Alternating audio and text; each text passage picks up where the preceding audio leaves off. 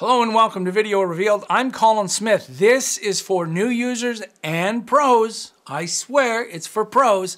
This is automatic white balance in Adobe Premiere Pro.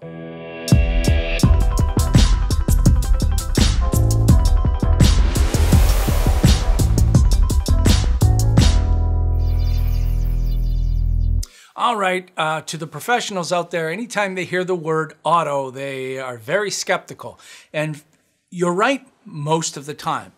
This is a feature that many people requested. When I was out there talking to professionals all the time, they would say, give me a white balance eyedropper in Adobe Premiere Pro, an automatic white balance eyedropper.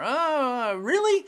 Well, my skepticism came from years of seeing automatic settings and wondering what was really happening. I want a control that I can see what it's doing. To new users, guess what? Just made your life so much easier. In fact, I have another tutorial on getting white balance with the 3-way color corrector. For sure, forget that. This is the new and easy way to do it. So I've got my footage. I'm going to jump into the color workspace. If you don't see color workspace, you don't see the Lumetri color panel, it's time to update.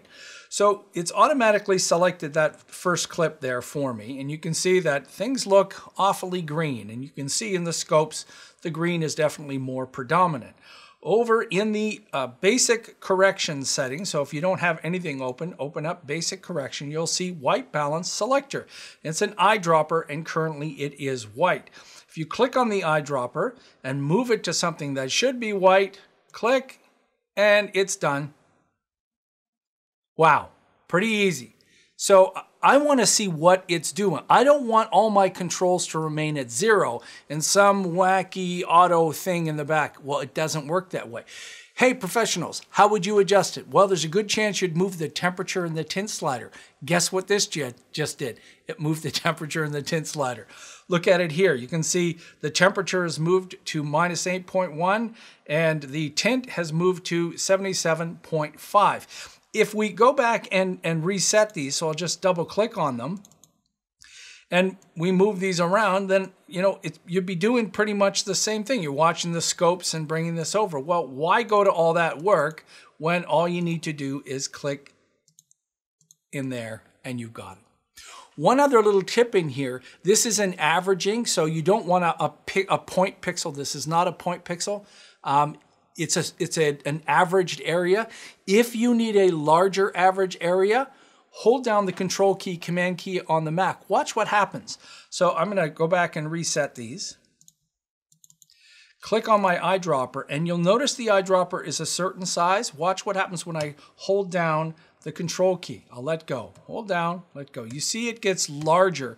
That's telling you that the Lumetri color picker, that white balance selector, is now sampling a larger area. I believe that's 11 pixels by 11 pixels. So, and sometimes you need that if the area you're clicking has too much contrast in some of the pixels and others. You want to average out a larger area. So Control or Command for that one. Now let's go to another example here and look at this big white area here. I want to talk to you about where to use white balance and why you would use white balance. Well, for the most part, you would use it to help neutralize all of your clips so they come in neutral. It doesn't mean that you can't now make something warm or cool or as crazy as you want. It just means everything is equal when it comes in. So don't feel that you can't add more settings on top of this.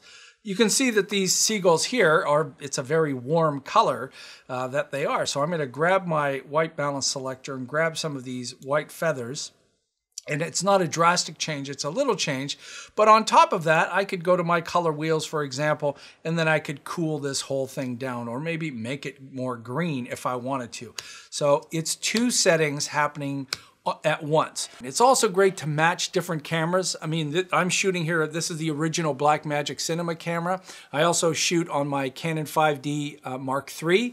If I both put them at the exact same white balance, the Canon 5D is always warmer. Always warmer. I don't know why, so I've got to balance those out. So the eyedropper would be good, and it wouldn't hurt if you, on your slate, you could put a chart or a white card, hold up a white card. As long as you know it's close to white, you can do that, and then you can click on that. If you don't have a white card, or a lot of white, you can get away by clicking on something that you think is neutral. So let me click on what I think should be neutral, which is this gray area up here. And you can see those are our settings. Here's before, here's after. You got to be careful with this because there's no telling if I wasn't there when they shot this rock. Is this rock actually more purpley? Is it more green? Is it more brown? I don't know. Just, I want to throw that out there that you can click on anything you want. Let's go look at this example here where we're looking at obviously a very color cast scene on here, but hey, look at this cloud. I'm going to grab the cloud, and for this I'm going to hold the control key and click on that. Now I've neutralized that from that to that.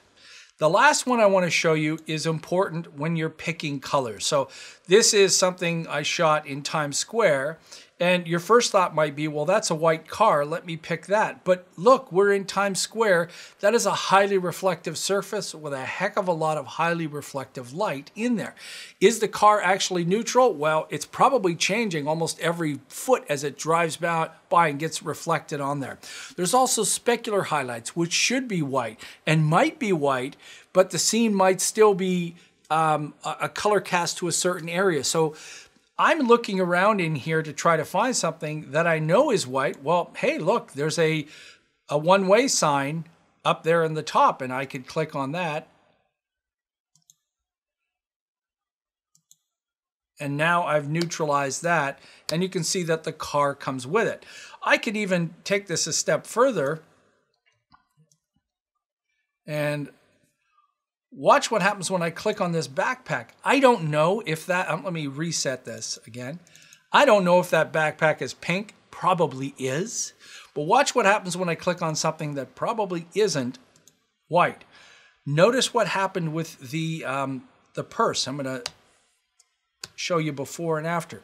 And there's red over there too. The red, it's pulling it all the way down. Maybe you like that effect, but there's nothing to tell me that that was really white. So you got to be careful. Try to click on something that you know is white, something identifiable. If you've got a chart or card or something at the beginning, you can click on. But basically, this is a great white balance tool. And because I can instantly see right in the temperature and the tint sliders, I feel confident. It's not doing some weird voodoo in the background that might be harming the image. That's the setting that I would have normally done by moving those two sliders and looking at the scope. So why not make it easy and just click on it? All right. Hopefully you found this informative. If you have, then take a moment and subscribe. If you want to take your support up a notch, join us over on Patreon for as little as $1 a month. Till next time, I'm Colin Smith, and I'm here to get your white balance and you looking their best.